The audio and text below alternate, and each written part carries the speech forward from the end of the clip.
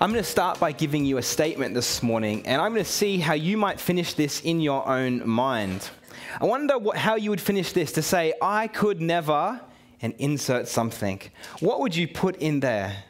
I could never skydive, maybe? Maybe that's for you. I could never handle a spider. Maybe that's you. I could never eat sushi. Maybe for some of you, that's the case.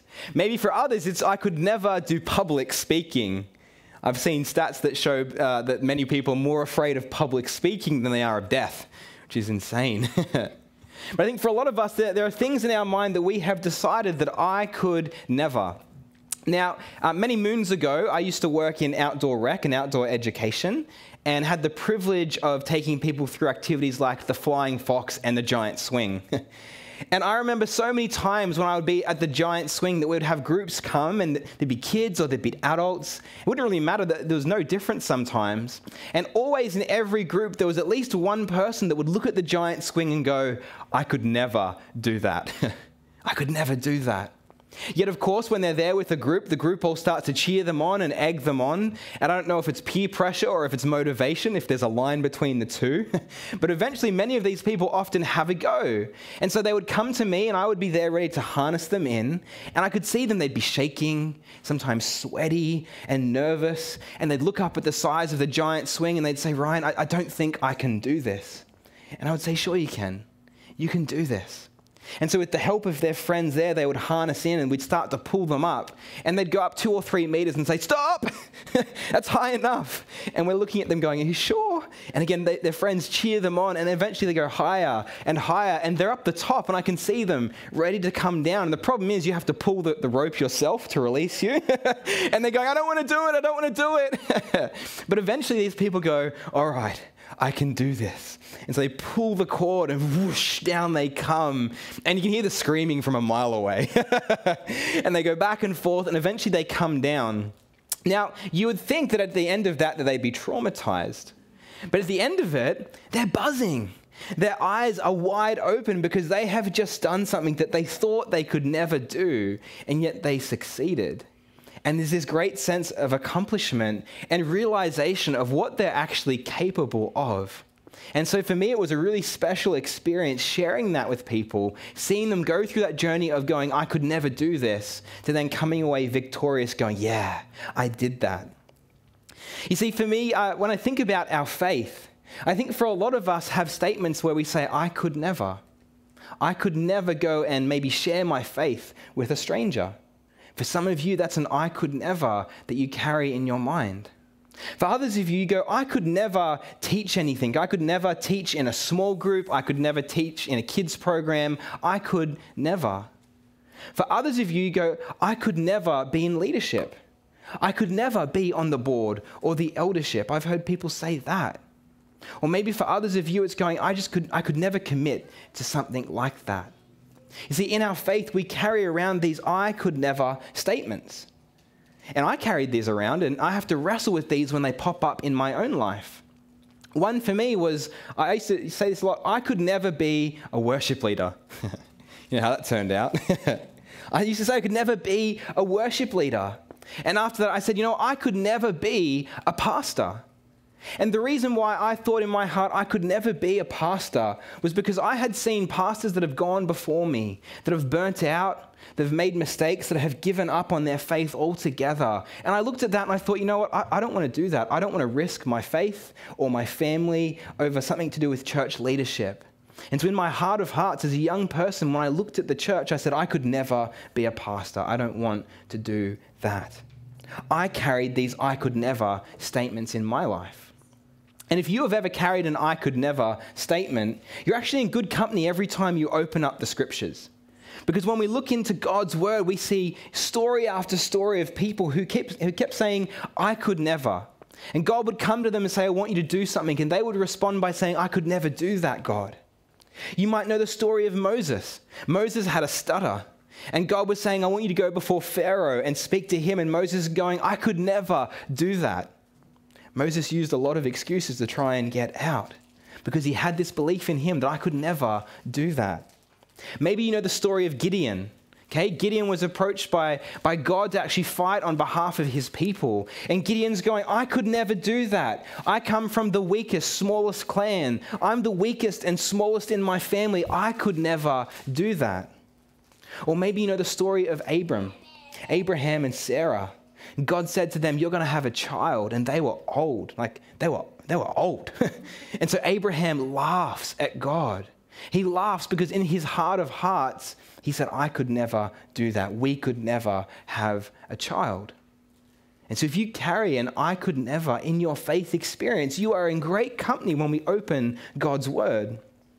But the thing that we need to realize is when we say that I could never, we're actually saying something deeper and more profound than just that. See, when we say that I could never do something, what we're actually saying is that God could never do that. Could you tick that over, please? God could never do that through me. And that's a profound statement, isn't it? Because when we look at ourselves and we experience our own limitations, we say, I could never do that. But what we're really saying is maybe God is limited. Maybe God is so limited that he couldn't work through a fragile person like me, a person that doesn't maybe have skills or training or experience in something. We think that God could not work through us. And so when we start to believe that, when we actually start to hold on to that and let it sink into our heart, what happens is when we look at church and our faith, we start to step back and we go, you know what? I'm going to leave that to the professionals. I'm going to leave that to people who are more gifted, more talented, more experienced than me. And the result of that is we start becoming spectators. Or another word for that is we become spiritual consumers. We go, I'm not going to contribute because I'm not good enough. And that's what's at the heart of that lie. The heart of that lie is that thought of going, I'm not good enough. And so we say, somebody else can do that. It's not for me. And I believe that the temptation that we face is to allow our I could never statements to determine how God might want to use us. When an opportunity comes our way, are we going to let that I could never statement determine what God wants to do in our life? Or will we trust him? Will we trust him enough to say, you know what, God, I don't think I can do that, but I trust you. And I trust what you could do through a fragile person like me. And if we embrace that, then we actually enter into the story of the scriptures and we are just like every other hero of the faith who thought God could never use them. And we get to go on a journey, an adventure with him. And so this morning, I want to help reorientate our thinking. Reorientate our thinking about the way that we see ourselves and the way that we believe what God could or could not do through each of us. And we're doing this as part of our series called All In. And so this morning, it's all about how do we contribute? How do we get involved? How do we say yes to God so that we can be all in for Jesus in this strange world that we're in? Because I believe God is calling us to be a group of people that say yes to him, yes to what he wants to do, and yes to the opportunities that he's bringing before us. And so what does the Bible say? What does the Bible actually say about the way that God might want to work through you and I? Well, in order to look at that, I want to take you into a passage in 1 Peter. And so this is Peter, the disciple of Jesus, who is writing this letter.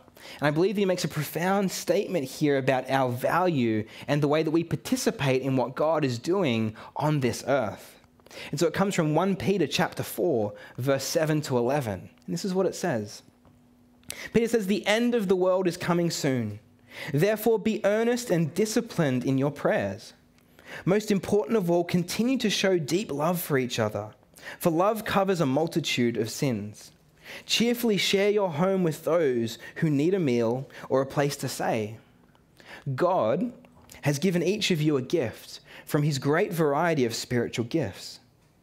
Use them well to serve one another. Do you have the gift of speaking? Then speak as though God himself were speaking through you. Do you have the gift of helping others? Do it with all the strength and energy that God supplies. And then everything you do will bring glory to God through Jesus Christ. What an interesting verse. And I think an interesting verse for us to sit and reflect on. Because the first thing I see and hear is that God has given each of you a gift. Do you realize that? God has given each of you a spiritual gift. For a lot of us, we sit there and go, maybe I missed out. maybe everyone else got all the good gifts and I didn't really get a spiritual gift. I don't have anything to offer. As we open this, Peter says that God has given every single one of you a gift of some description. And we don't want to overlook that or miss what God has given us. And here Peter says that we are to use our gifts to serve one another. Our spiritual gifts, the things that God has hardwired into us, they're not just for our benefit. Our spiritual gifts are for the benefit of other people. We are to use them to serve one another, to serve the body of Christ, to serve our community. That's why God has given them to us. And since that's the case, when we don't think about the gifts that we have to bring, when we withhold the gifts that we have to bring, there is something that is missing. Something that is lacking in God's church and in the wider world when we choose not to engage. When we choose to believe that lie, to say, I could never, I don't have anything to offer. I love that in this passage that Peter talks about the gift of helping others. Because so often when we think about spiritual gifts, we think about loud things. We think about charismatic things. We think about things that happen up the front, on the stage, in the spotlight, and we go, I couldn't do that. But I love that he talks about the gift of helping others. Do you realize that the gift of helping somebody else is a spiritual gift? Do you realize that? The gift of encouragement is a spiritual gift. All through Scripture, there are lists of different kinds of spiritual gifts. The gift of administration is a spiritual gift. You might sit there thinking, well, my ability to be organized and on time and planned, what has that got to do with anything? But God has given that to you as a gift to his church and as a gift to the wider community. Each of you have a spiritual gift. And as we think about that, it's easy to go, well, maybe my gift isn't important. Maybe I don't have a very big part to play. Maybe I'm not essential to what God is wanting to do. But if you think that, if you feel that, I want to show you another scripture passage. This comes from 1 Corinthians chapter 12 as it speaks more about spiritual gifts. And here Paul is using the metaphor of the body of Christ, the body and the different spiritual gifts that make that up. Let's just read that. Verse 14. He says, yes, the body has many different parts, not just one part. If the foot says, I'm not a part of the body because I'm not a hand, that does not make it any less a part of the body. And if the ear says, I'm not a part of the body because I'm not an eye, would that make it any less a part of the body? If the whole body were an eye, how would you hear? If your whole body were an ear, how would you smell anything? But our bodies have many parts, and God has put each part just where he wants it. How strange a body would be if it only had one part. Yes, there are many parts, but only one body. The eye can never say to the hand, I don't need you. And the head can never say to the feet, I don't need you. And then later on in verse 27, at the end of this segment, he says, all of you together are Christ's body, and each of you is a part of it. I love this picture that Paul paints for us. And you've got to understand that at that point in the Corinthians church, they're talking about spiritual gifts. They're talking about prophecy and tongues and all these different things. They're trying to figure out how they're meant to run and host a church service. And amongst them, there's like this pecking order that's developing where they start going, well, maybe the person who speaks in tongues is the most spiritual among us. Or maybe those that have a word of encouragement or a prophecy, maybe they're the most spiritual among us. And they fall into the trap of trying to judge one another, of compare one another to see where they rank in terms of their spiritual maturity and wisdom. And yet Paul comes to them and says, guys, that is not what this is about. Don't you get it? You are all part of the one body. And so that's where this metaphor comes. And he starts to explain, going, each part of the body has its significance. And if you lose one part of the body, the entire body struggles. And so out of this, when I read this, I see that Paul is saying that every gift is essential to the body of Christ. We spoke about the body of Christ a couple of weeks ago. The body of Christ is the church, the gathered people here on earth as in heaven. That's the body of Christ. And so what Paul is saying is that every spiritual gift, every person has a part to play. Everything that God has given you is essential to what he wants to do here on earth, here in our community, here in our midst. Every gift is absolutely essential to the body. Now, it's interesting as we think about the body, I've experienced part of this issue in my life. A little while ago, I had a thing called an ingrown toenail. Has anyone had that before? Ingrown toenail. And I did what any great guy would do, and I ignored it. I ignored it and thought, don't worry, it'll fix itself. I'll just keep pushing on. And so I keep walking and doing things, and a few days pass, and suddenly my toe is really hurting. And so I continued to ignore it. And after a while, it wasn't my toe that became the issue. It was actually the rest of my leg. You see, the rest of my leg was trying to compensate for the fact that I wasn't walking properly. And so suddenly I'm getting pain up in here, pain up in here, pain in my lower back. And all of a sudden I'm struggling to walk. I'm struggling to get around, and I'm feeling like I'm aging. I'm going, what is going on here? But isn't it fascinating how one small thing, when it's not working properly, impacts the rest of the body? You see, my ingrown toenail had the potential to cripple me in some ways. It had the potential to cause other parts of my body to have to overcompensate, to overwork. And because I didn't try to repair that or fix it or kind of engage that part of my body well, the rest of my body was paying the price. One small thing like that can impact every part of my body. And now I want to bring that back into when we think about the church as the spiritual body.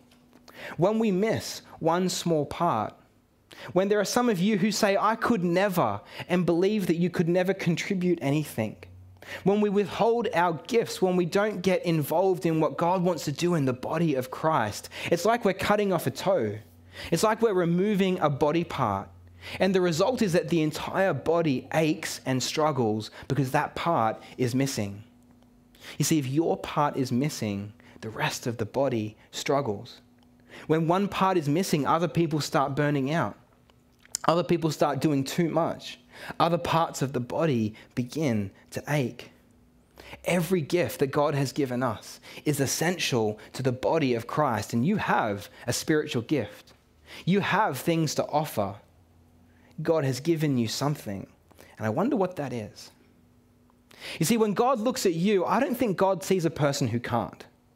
Even when we look in the mirror and we say, I could never, God doesn't see that in us. When God looks at you, he sees a spiritual resource, somebody who he has placed for a purpose, for a season, for a reason. When he looks at you, he sees a gift that he has given to our church and to our community. And God intends to use you. And so since God has given each of us a gift, and since every gift is absolutely essential, I believe that we are to be spiritual contributors and not spiritual consumers.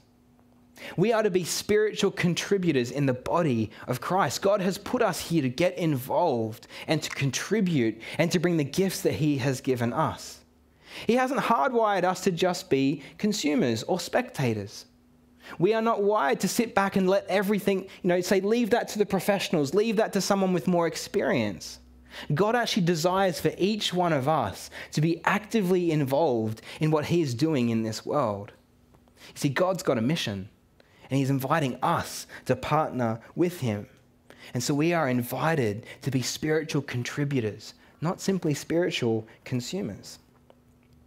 Now, if I was just to be honest with you for a moment, as I look at our church, post this pandemic, post COVID-19, as I look at our church, I've got to be honest, our church is crippled and struggling. Right now, we get to celebrate because financially we're doing so well. We want to honor all of you for your giving in the way that you're supporting what we are doing as a ministry. We are hitting budget. We are doing so well on that front. And yet we are crippled and we are struggling. We are struggling just to run, sometimes, a basic church service. We struggle to have enough people involved in tech and greeting and kids and all these different things. We are struggling at the moment. And to help you see that, I want to show you a couple of stats. A bit of a snapshot of where our church is at the moment. Now, when you look at our church at the moment, we have about 178 people that we would call church regulars. People that call this church home. And out of that, 124 are 18 and over, so they are our adults. We've got about 54 teens and young people in this church. And so we've got 124 active adults in our church. And yet when you look at the stats right now, about 18% of those people are involved in one activity in our church. And when I say involved, I mean serving, volunteering, getting involved. Maybe that's a hospitality roster, maybe that's tech, maybe that's running a life group or being involved in a kids program. Only about 18% are involved in one activity. We have 23% that are involved in multiple activities. And when I say multiple, I'm not just talking two. Many of these people are on multiple rosters, multiple ministries, serving during the week and on the weekends, week in and week out. And the reason why I've put that in red there is because I have a very real concern that some people are actually doing too much.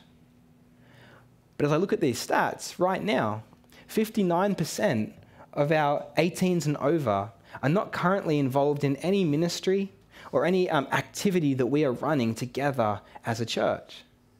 And as I look at that, it breaks my heart. And it concerns me, and it concerns me on a number of levels. Because as I said, that red category there, I am concerned that there are people in this church, like with my leg, that are overcompensating.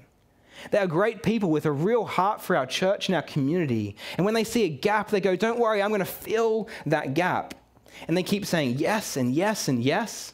And the hard thing is sometimes I talk to people and I say, let's strip it back. Let's do less. You're doing too much. And they say, I can't because I want that ministry to go ahead. I can't let that fall. And so like with my leg, other parts of the body are overcompensating, overworking, and hurting as a result. That's my first concern. My second concern is that 59% are not actively involved. That means 59% of the spiritual gifts that God has blessed our community with are not reflected or represented in our ministry activities or in our wider community. 59% of God's gifts to us are not part of what we are doing with our mission. And that's a concern for me because I think there are spiritual gifts. I think there are contributions out there in our church that are absolutely essential to what God is calling us to do. Now, for some of you, you are highly involved in this church pre-COVID. Highly involved. You're on multiple rosters and ministry and activities. And COVID has come and it's been like a big bomb, hasn't it? Just took everything out. Now, for some of us, our ministry areas that we were involved in before have closed. We don't have the same rosters that we had before. We don't run the same programs that we ran before. And so maybe the area that you are a part of no longer exists. That's a very real reality. That is something that for many of us, we grieve and go, it's not the way that it used to be. We long for and we miss the way that we used to be involved. For others of you in this COVID season, you've just found the pressure all too much. And I'm the first to say that I get that. I think one of the gifts that we had last year was actually the opportunity to stop and to rest, to slow down and to reevaluate the many things that we've been juggling and trying to do in our lives. And so we have two options going forward as a church. One option is that we empower people into their gifts, into the things that God has called them to do, so that we can run the ministries and the activities that we sense God wants to do in our midst here. That's one option. The other option is that I start to scale things back, that we start to close ministry areas so that we don't allow people to overwork and overextend too far. They're the two options that we have, but here's the thing. I'm inclined to think that we have everything that we need. I'm inclined to think that we have every resource that we need for this season because God has given each one of you as a gift to this church. He's given your spiritual gifts, your experience, your wisdom, your contributions, so that in a time such as this, that the body of Christ can be representing Jesus on earth as in heaven. And so I'm inclined to think that we have everything that we need to succeed. You see, God has called us to be a church that reflects heaven on earth.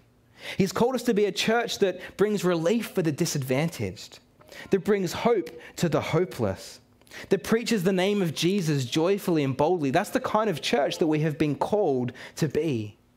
And yet I believe that we can only do that when every part works together, when every part brings their gifts and their contributions to the body. And so what is the invitation? The invitation this morning for each of us, I believe, is to be a spiritual contributor in our community, to change the way that we see ourselves, to no longer sit there and say, I could never do that. To actually change the way that we think and say, you know what, because God is with me, because God has given me the gift of his Spirit and some gifts and talents to go with that, I can and I could and I will. The invitation I think God is extending to us to be all in for him in this season is to be spiritual contributors in our community. And so how do we do that? How do we be a spiritual contributor? Well, to me, it's as simple as this. I believe all of us need to find one way that we can get involved with what God is doing in this place. One way that we can get involved with what God is doing, that is all it takes. Because I believe that when each of us carry a light load, no one carries a heavy load. When each of us bring our gifts to the table, the body of Christ is blessed, and as a result, our world is blessed. It only takes each of us to find one way that we can get involved. And you know what? When we look at the opportunities that we say, I could never, it just makes me wonder. It makes me wonder what God might want to teach you as you step into something that you thought you could never do before. How might God want to grow you? How might God want to stretch you? And would you be prepared to give him that space and that opportunity in your life to say, Lord, I don't think I can do this, but I sense that you're with me. And so I'm going to give it a go. I'm going to give it a go and trust that you are faithful and trust that you're going to show up and trust that I'm not going to be the same person as a result of that experience. I'm going to trust that you can grow me and stretch me. And so as we look at how do we get involved, what's one thing we can do? There's a few questions that we can ask. We can say, what are my skills and gifts? Sometimes I think we get a little bit too spiritual when we talk about spiritual gifts. You know, we start thinking that it's got to be things that we can't see or explain, but spiritual gifts are very tangible and practical. So what are your skills? Can you build? Are you handy that way? Are you great with computers? Are you great with people? Are you good at listening? Are you good with kids?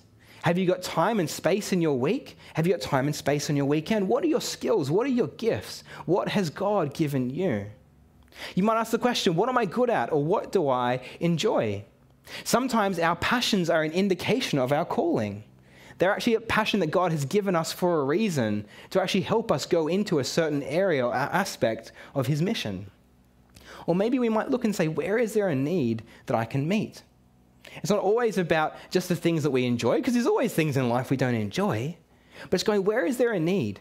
Where is there a gap? And how can I stand in that gap and fill that part in the body of Christ? We can all ask these questions and discern together to understand, what are my contributions? What is God calling me to do as a part of this church? Now, for us, there are a number of areas that right now we need some help in. I'm going to tell you about a couple of these. The first is in our tech and online hosting stuff. I mean, how many of you here have ever used Facebook Messenger? Have you ever used that before? Okay, online hosting is about as complex as Facebook Messenger.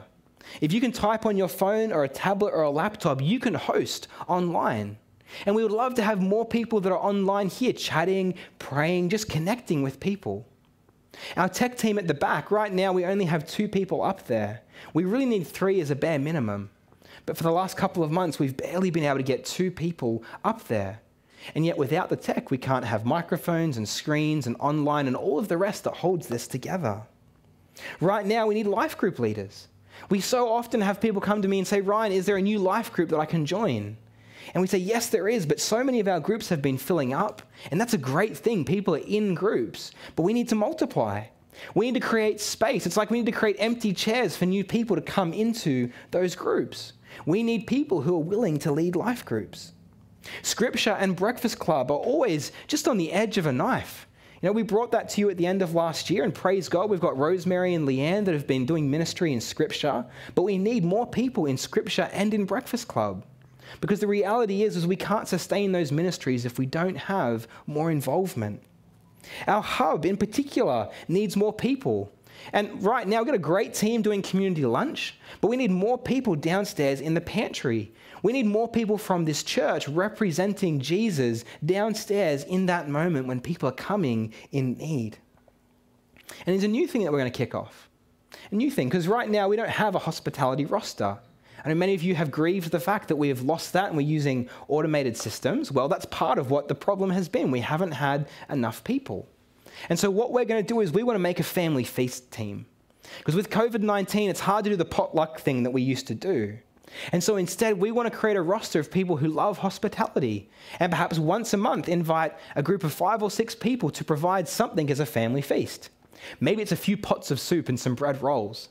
Maybe it's some sausages on a barbecue. Maybe it's some sandwiches that are made up. Whatever it is, we want to invite groups of people with gifts in hospitality to be a part of this so that our culture of feasting together can continue even amongst all the restrictions and challenges that we have. Now, look, there are so many ministry areas that I haven't even mentioned yet. There are so many ways that you can be a part of what God is doing here in this church. And so what we're going to do today is, after this service, we have what we are calling sign-up stations. And over here, we're going to have 2 tables. One table, we're going to have representatives from men and women's ministry there sharing about the events and retreats and activities that are coming up. So you can sign up for some of those things. And next to that, we have a table with a list of things that you might want to get involved in. Ways that you can get involved in our Sunday services, or our midweek activities, or our hub community services. There's a sign-up sheet there. And we would love for all of you to come over and have a look. To have a look and think about, how can I get involved? Where do my gifts fit in this picture? What is God calling me to do? And so we're going to create some space after the service where you can sign up, where you can get involved. And we'll have that here this week and next week so that you all have the opportunity. And for anyone who's online this morning, I realize you can't physically sign up, but you can put something in the chat and just say, I would love to get involved with this ministry. Or you could email us, just talk to your host that's on there. We would love for you to be a part of what we're doing here as a church. And so let me just now recap what we've talked about. We started off by saying that many of us carry that fear that I could never. But when we say that I could never, what we're actually saying is that God could never use me in that way. And yet we've seen that each of us has a spiritual gift, and every gift is absolutely essential to the body of Christ. And so we are called to be spiritual contributors, not just spiritual consumers.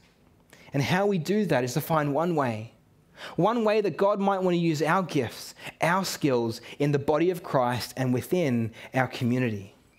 And so I want you to ask these questions. What are my skills and gifts? What am I good at? What do I enjoy? Where is there a need that I can fill?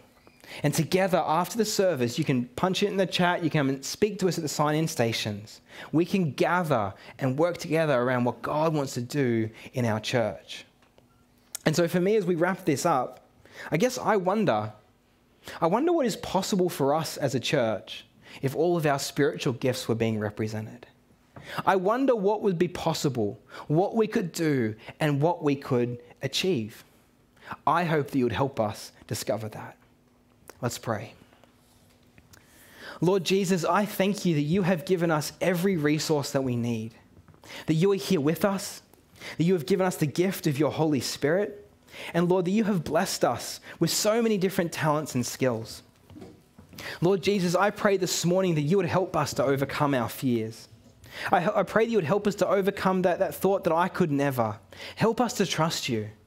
Help us to trust that you could work through us, through the things that you have given us. And so, Lord Jesus, I pray that there would be a releasing of spiritual gifts in our church. I pray that there would be new ministries that are formed because of people that are here. I pray that there would be ministries that are strengthened. And I pray, Lord Jesus, that new people would come to know you because of our contributions, our gifts that we bring. And so, Jesus, we are excited. We're excited for the future of our church and excited for what you want to do here. So we pray that your kingdom would come and your will would be done in our hearts, with our gifts, in our homes, in our church, and in our community. And so we pray this in Jesus' name. Amen.